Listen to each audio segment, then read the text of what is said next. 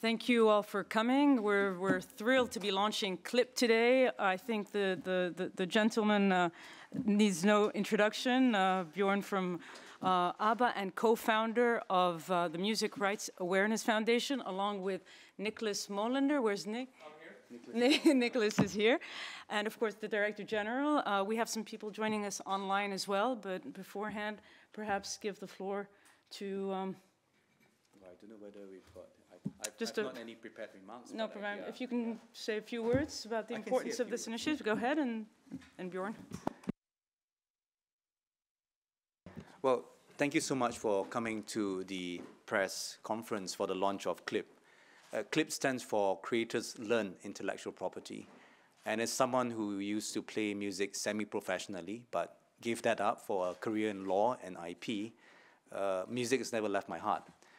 And so when the team came together, and of course working with Music Rights Awareness Foundation, Björn and others, to talk about what can we do to help musicians to use IP and to understand that IP is part of their journey to make a livelihood as a musician, I was super excited. That was some years back, and of course, like making a song, the journey from the ideation to the actual release of the song, and the journey from CLIP from a concept on a paper to what is launched today, right? Took some time with many partners, but very pleased that today we're able to launch it, show you what it's capable of, and of course I'm absolutely thrilled and honored to have with me the legendary Björn Ulvaeus, music superstar. But many of you know him from the music. You fell in love to his music. You fell out of love to his music. But many of you may not know that Björn also is very, very passionate about mentoring the next generation of musicians and of helping musicians anywhere in the world to earn a living through music. So without further ado, I'll just maybe pass the floor and the mic to Björn and to say that we look forward to your questions and to helping you understand more about CLIP. Thank you. Björn, please. Yeah, I'm here because I've learned that in this music industry of ours, it all begins with a song. And people in general focus on the artist, the singer, the band, and they forget that without the songs, the band or the singer won't be there. And this is how it's always been. And I'm a songwriter at heart, and I've always thought that the songwriter, the creator of the songs that they sing, has been relegated to the periphery, more or less, when he or she should be right at the center.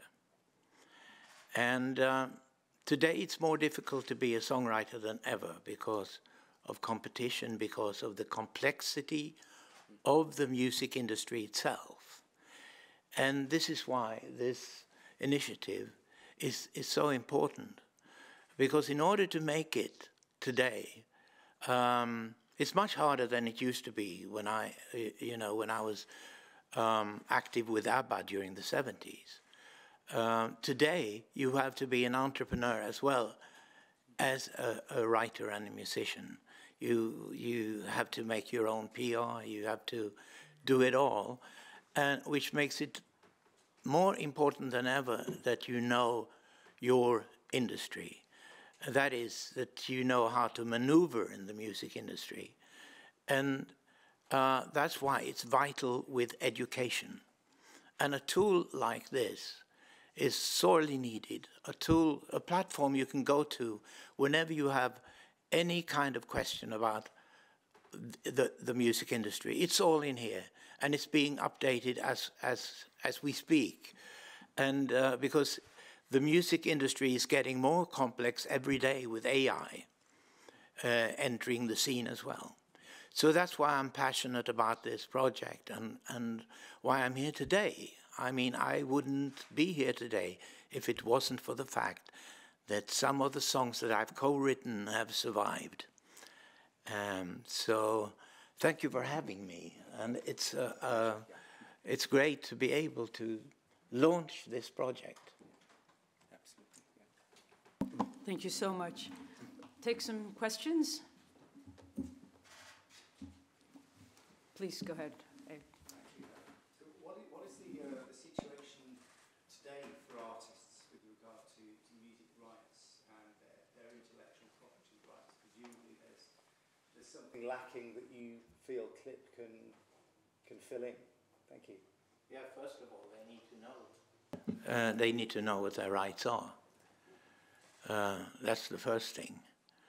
And then, when they upload whatever they upload, they need to know that there are certain identifiers that are very vital, because without them, they won't get paid. And they need to know what those identifiers are and how they can enter them into the system. Otherwise, they won't get paid. And if they don't get paid, they can't have a career. I know that myself.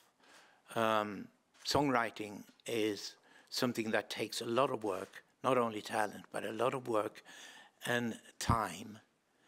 And unless you can afford that time, you can't become really a good craftsman, even if you're talented. So you need to get paid, and to get paid you need to know what your rights are and how to interact with the music industry that way, with intellectual property. Thank you. Just to supplement, I think technology is really a great opportunity, but also a great challenge for many musicians. It's an opportunity because through technology, a musician from anywhere in the world can bring his or her music to any other part of the world. But it's a challenge because if they don't, as Björn says, understand their rights, understand that they can make some simple practices to put identifiers in their music, they will not get the revenue they need to sustain themselves. Musicians need to put bread on the table. Musicians need to sustain their families. Musicians need to have a chance to earn a decent living. So what we're trying to do with this clip is to help them, help them have the right tools, the right knowledge, the right practices, and through senior professional and senior very successful musicians like Björn and many others, to be mentored and educated, and have their knowledge be transferred to this new generation that needs also to be able to sustain their career and their passion in music. Thank you. We'll take a question online. Antonio from the Spanish news agency. Go ahead. Go ahead. He's muted. He's muted. So you have to unmute. You have to unmute yourself, Antonio. Okay, I think I am unmute now. We can hear you. So my question, I think, is for Björn. Given your experience, do you think that the worst of the music piracy is over? I heard that many people say that it was much easier to copy a song illegally before with the P2P networks, and now the things are a bit better. But what's your impression now? I'm not entirely sure what your question is about. Is it harder to copy now than it used to be? Could you rephrase that, perhaps? Yes, something like that, or in general, about the piracy in music. What is the situation now? It is worse than before? It's better? What is your impression as a songwriter? If you can comment on the situation of music piracy today. Oh, music piracy, I see. Okay. Illegal downloading is going on as it used to. Only it's so easy to subscribe to a streaming service these days. So a lot of people, they find it easier to do the right thing instead of doing piracy, instead of illegal downloading. I think that's why. Hadn't it been for the ease of streaming, I think the illegal downloading would be worse today than it was before. But thank God it's not. Please, Geneva Solutions. Kazmira Jafford from Geneva Solutions. I've got a couple of questions.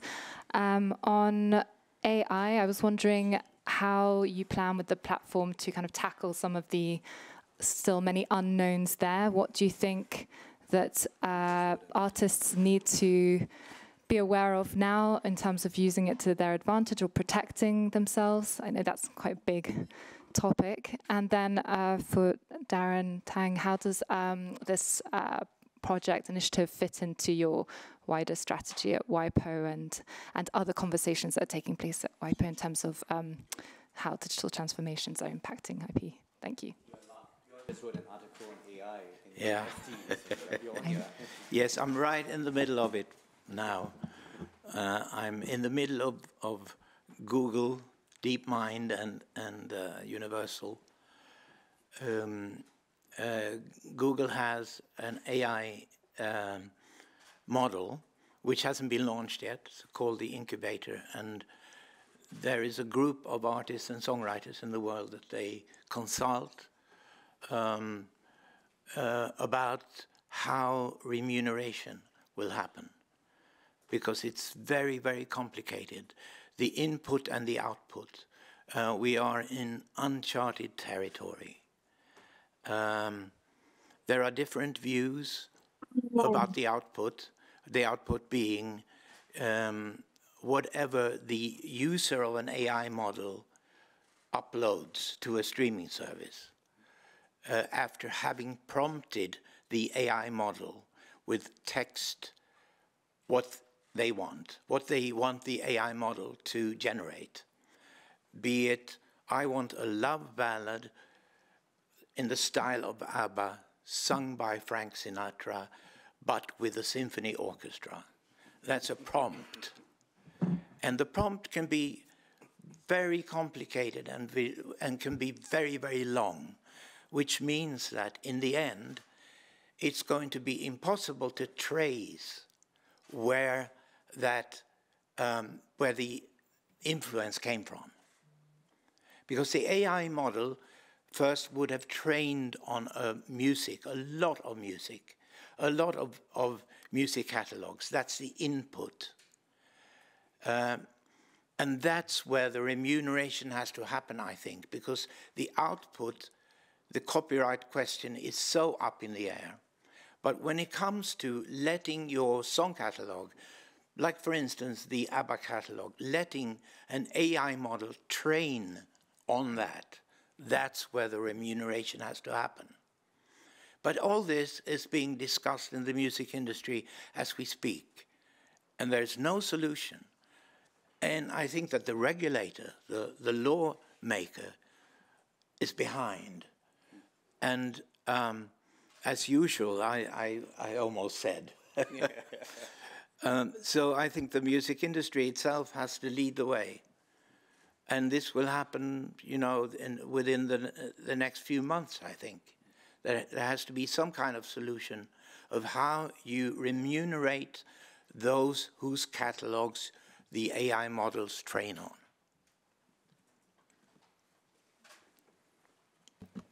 I will answer your second question, which is why is WIPO doing this and this? How is this part of our larger vision? I think, you know, intellectual property is so mysterious, so technical, and so difficult to understand for normal people. As one of the ambassadors told me when I first took on this job, the problem with intellectual property is that it's too intellectual. And I came on board and I took on this role as the Director General with the mandate to transform that, because I believe that intellectual property is not just for IP specialists and experts, but has to be brought down to the grassroots level and support those who are innovating and creating. So a lot of the work at WIPO now is not just focusing on the technical aspects of IP. We're focusing on IP as a catalyst to help people to bring their music to the market, bring their ideas and make it reality. IP as a way to create jobs to support business owners. IP as a way of supporting designers on the ground, creators, you know, artists, musicians, those whose ideas help to change the world. So this project is very aligned with a lot of other things we're doing at WIPO. because when we look at IP in a slightly more holistic fashion, we see that so much connected to innovation, to creativity, to digitalization, to entrepreneurship, to technology. And so a lot of the work that we do now is how can we transform the IP system so that it supports people who are there on the grassroots. And not just those in developed countries, but especially those in developing countries and least developed countries who especially need to feel that and need to see that the IP system is in supporting them as well. So I welcome those of you who are new to this way of looking at IP to connect with Sama and to come and talk to us after this. Today we're focusing on Clip, but we have many, many other exciting projects we're doing, many exciting initiatives we're doing that are off the beaten track for IP, off the beaten track for WIPO in the past. But we think it's so exciting and so interesting and so impactful, right, for people around the world who are innovators and creators. And Clip is just one example of that. Blik, Benno. Yes, I have a question, a follow-up question for Björn Ulvaeus. You just described your encounter with the Google incubator, and you described how you heard an ABBA-inspired song made by AI. What was your first instant reaction to it? And maybe a follow-up question. You described delusion also as a future problem for music creators, so that too much artificial created songs flow into the public and cover human created music. How can you tackle that? Well, when I was presented to the incubator in the Lion's Den in Google DeepMind's office in London, and I was blown away by what it could do, but more about what it will be able to do in the future. Endless possibilities and a wonderful creative tool for songwriters and artists. That was my, that's the positive side of it. The negative side, of course, is that we risk that the streaming services will be swamped with purely AI-generated music. And we have to separate between what is human and what is AI. Because otherwise the music industry will be destroyed, I think. And I think we have to face it. A human creator will have to identify him or herself, much like we do when we access our bank accounts. There's an app in Sweden called Bank ID. I don't know whether there's an equivalent here, of course, in Switzerland, of all countries. But I think that is the only solution, because otherwise there will be billions of tracks uploaded that never have been touched by a human hand. And we can't have that. We must look out for the human creators. And the only way is for them to identify themselves and maybe to put a limit to how many tracks they can upload per month, for instance, to stop fraud. That is the solution that I see. And of course, they have to identify themselves at the same time with identifiers, musical identifiers.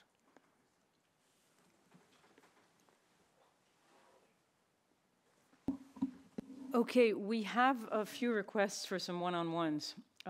So perhaps we can stop the press conference now.